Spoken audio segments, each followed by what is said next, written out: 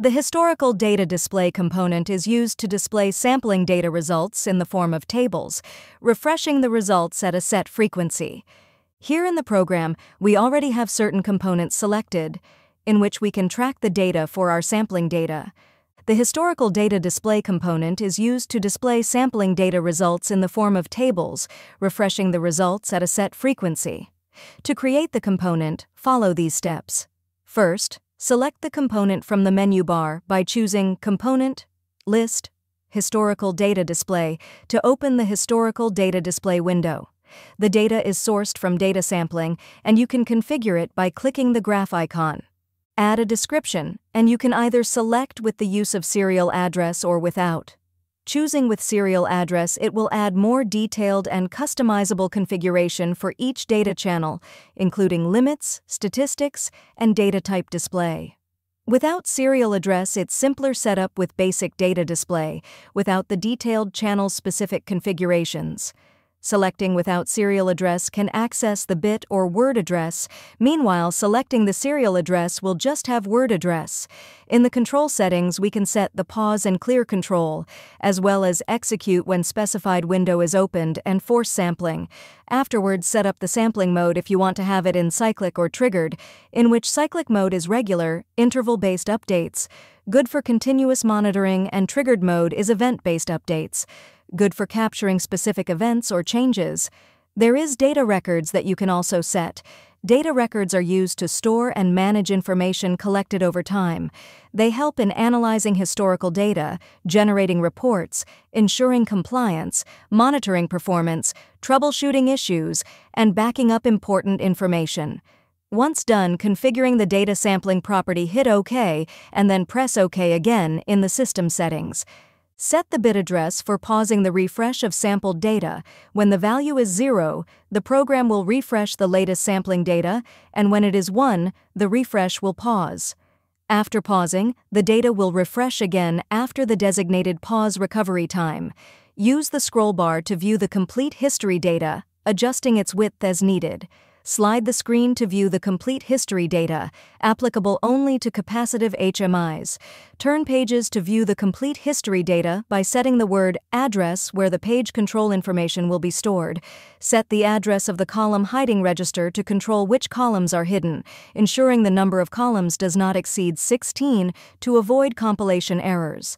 Set the current display language for scenarios requiring multiple languages. Decide whether to use labels to display title bar description information, and set the title bar description using labels or text libraries. You can also add sorting mode that can be selected in ascending or descending. Set the next parameters as you liking or leave it as default. Next, set the channel display settings by defining the lower and upper limits for displaying data, which can be constants or variables. When the actual sampled data is outside these limits, the current value will still be displayed, but you can set colors to indicate it is below or above the limits.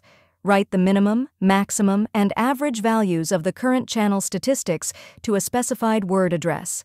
Set the display data type, including 16-bit and 32-bit binary numbers, and 16-bit and 32-bit hexadecimal numbers, and set the integer digits for the display.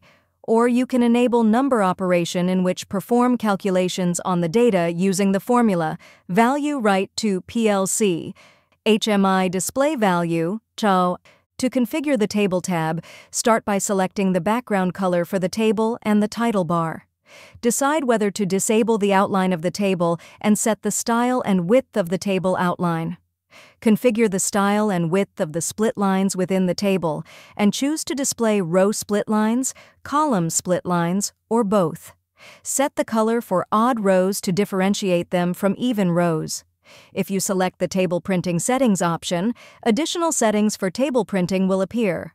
These include options to print the header and footer windows, as well as the maximum, minimum, and average values.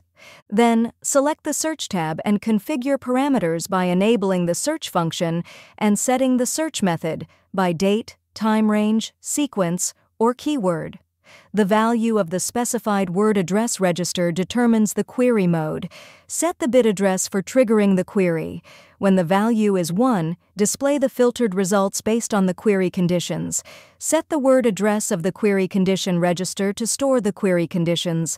Set the bit address of the trigger register to export the data as a CSV file.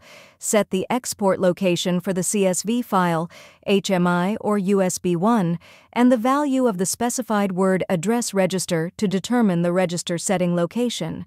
Customize the subdirectory name if the option to use a variable as the subdirectory name is not checked.